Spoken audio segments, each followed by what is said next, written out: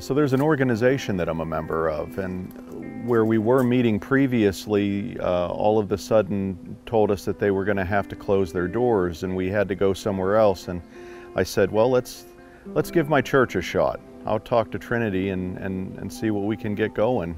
And came here and talked to the pastor and the building manager, and they didn't hesitate to say, yeah, let's run it by church council and make it happen. And it did.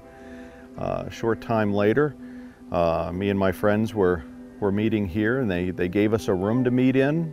You know, we pay a nominal rent, but you know, we are self-supporting. And the church has always been very happy and welcoming to accommodate whatever we need, not just for the support group meetings, but also for our business meetings.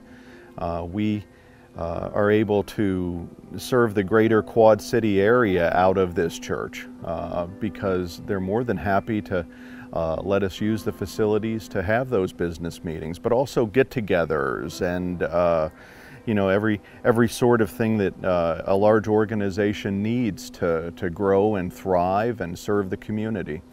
I've always been impressed with this church's willingness to serve the community on a broader sense.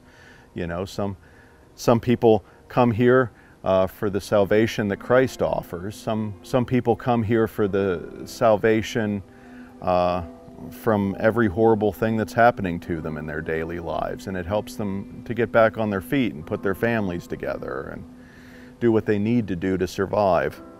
And I think that that's well in keeping with the salvation that Christ offers as well. It's not just a spiritual salvation, it's a bodily salvation. And I've always been very proud of Trinity for following through on that mission and offering that to the larger community as a whole. Thanks, Trinity, and thank you all for your stewardship gifts that'll make all of this possible.